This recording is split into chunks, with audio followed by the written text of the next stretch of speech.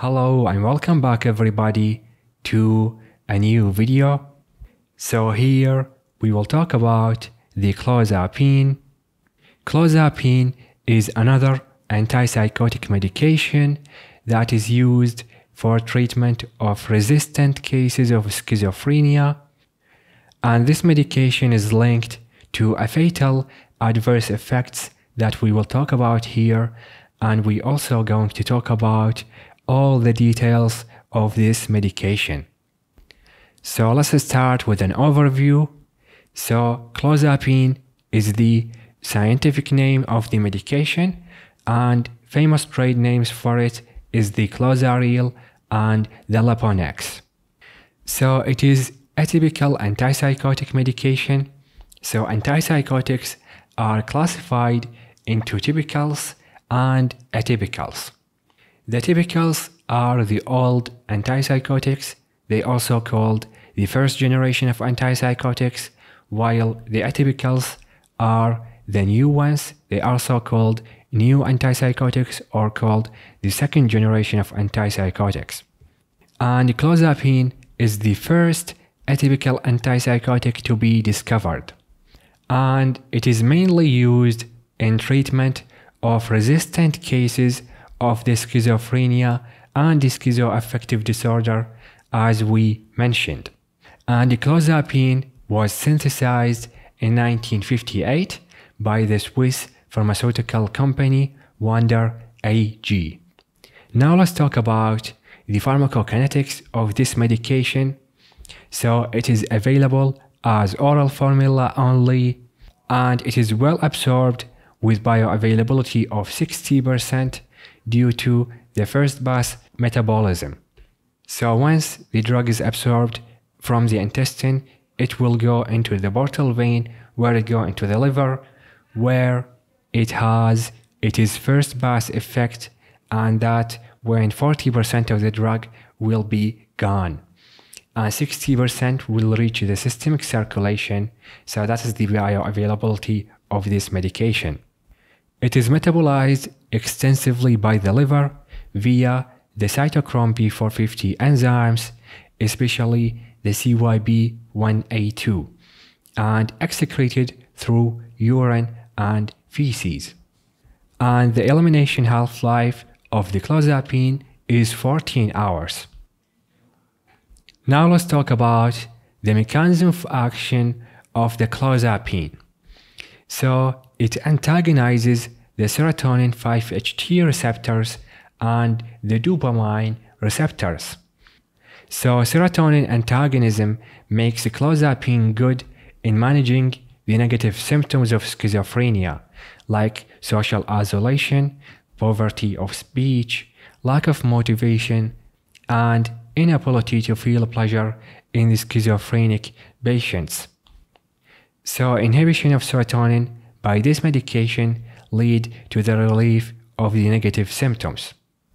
Antagonism of serotonin by this medication also lead to the relief of some of the extrapyramidal side effects that occur as a result of the dopamine antagonism that we will talk about a little bit later.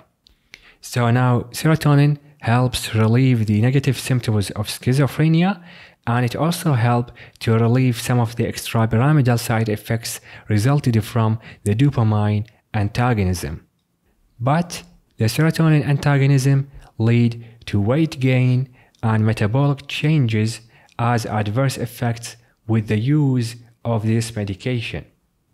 So we mentioned that clozapine antagonizes serotonin and dopamine, and we talked about on how it antagonizes serotonin. Now let's talk about on how it antagonizes dopamine. So it antagonizes dopamine, but it has higher affinity to dopamine D4 receptors more than D2 receptors, which lead to less extrapyramidal symptoms compared to other antipsychotics.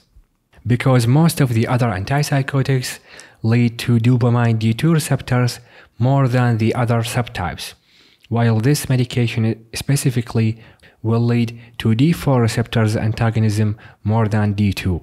And that will lead to less extrapyramidal symptoms compared to other antipsychotics. Now, dopamine antagonism in the mesolimbic and the mesocortical pathways, which lead to the relieving of the positive symptoms of schizophrenia, like hallucinations and delusions. So those positive symptoms are relieved when the dopamine is antagonized in the mesolimbic pathway, which connects the ventral tegmental area here with the nucleus accumbens. So that's the mesolimbic pathway, and also the mesocortical pathway, which connects the same ventral tegmental area with the frontal lobe of the brain. So antagonism of both of those pathways lead to the relief of the positive symptoms of schizophrenia. Now, it also blocks dopamine in the tubero-infundibular pathway, but it has lower risk of hyperprolactinemia compared with other antipsychotics. So this pathway, the tubero-infundibular pathway, connects the hypothalamus with the pituitary, and it is responsible for balancing the prolactin. And this medication, the clozapine, inhibits this pathway, but only a little bit, that it doesn't lead to hyperprolactinemia as much as other antipsychotics do. And this medication also has antihistamine activity, which lead the patient to become drowsy when they take this medication. Now, this medication also blocks muscarinic receptors, including M1, M2, M3, and M5, but it is agonist at the M4 muscarinic receptor. Now, antagonizing these muscarinic receptors lead to the patient having anticholinergic symptoms like higher temperature, urinary retention, constipation, and sedation. But it acts as agonist at the M4 muscarinic receptor, which is highly expressed in the salivary glands. So when the clozapine activates the M4 in the salivary glands, this would lead to hypersalivation as an adverse effect that comes with this medication. It also blocks the alpha adrenergic receptors to some degree too, and those receptors are related to the blood pressure. So when there is a blocking to these receptors, this would lead to hypotension, and this may also lead to lightheadedness. So now, as a summary, clozapine inhibits serotonin, dopamine, muscarinic receptors, alpha adrenergic receptors, and histamine receptors. Now let's talk about the therapeutic uses of the clozapine. So the use of clozapine in treatment of schizophrenia has shown better symptom control and reduced risk of hospitalization and reduced risk of drug discontinuation among schizophrenia patients in comparison with other antipsychotics, but it is not used as the first line because it may lead to a granulocytosis and GIT hypomotility, which may be fatal to the patient. So this medication have some fatal adverse effects that prevent it from being the first line for treatment of schizophrenia, although this medication is very good in symptom control and reduced risk of hospitalization and reduced risk of drug discontinuation. And those adverse effects will be discussed a little bit later in this video.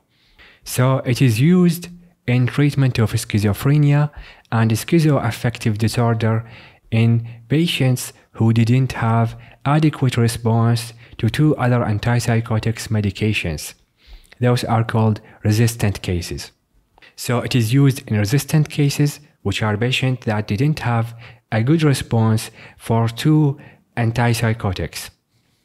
And it also used in patients who are unable to tolerate other antipsychotics due to extrapyramidal side effects. And it is used in patients who develop tardive dyskinesia while on some other antipsychotic medication, because this medication has proven to be the best antipsychotic to not cause extrapyramidal symptoms.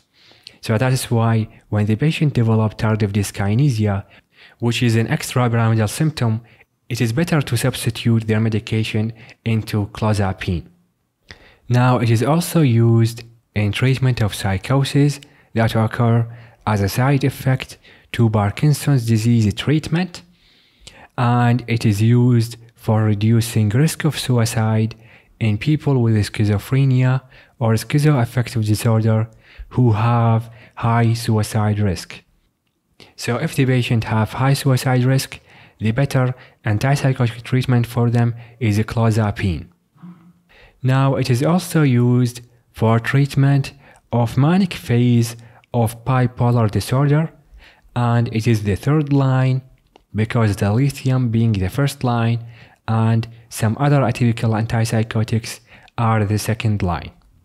Now let's talk about the dosage of this medication. So according to the FDA, the max dose of the clozapine is 900 milligrams per day, and the average dose is 300 milligrams per day for women and 400 milligrams per day for men. Now let's move on to talk about the adverse effects of this medication. So clozapine is used as a second line for treatment of schizophrenia because it may lead to agranulocytosis. Agranulocytosis is likely to be fatal to the patient in the first year and a half of the treatment. And after that, the risk reduces for the agranulocytosis, and it is also used as a second line because it also leads to GIT hypomotility. So surprisingly, most common cause of death from this medication, more than agranulocytosis, is the GIT hypomotility, the gastrointestinal hypomotility. So because of these two adverse effects, this medication is used as a second line. So let's talk more about the agranulocytosis. So clozapine leads to bone marrow suppression and agranulocytosis in 1% of the cases, which is severe neutropenia, which is less than 500 cells per milliliters. And the risk factors for the agranulocytosis are old age patients, meaning elderly patients, and female gender, and concurrent treatment with the medications that cause the same condition. And when you treat a patient with the clozapine, you have monitor the CBC, the complete blood count, for agranulocytosis. It also leads to GIT hypomotility, as we mentioned, which may lead to severe constipation, fecal impaction, paralytic ileus, bowel obstruction, acute megacolon, and ischemia or necrosis of the bowel. It may also lead to myocarditis, which is 3% of the cases, and it's an inflammation of the heart muscle, and it also can be fatal. And the risk factors for the myocarditis include rapid titration of the medication, concurrent use of selective serotonin reuptake inhibitors, and illicit substance abuse by the patient.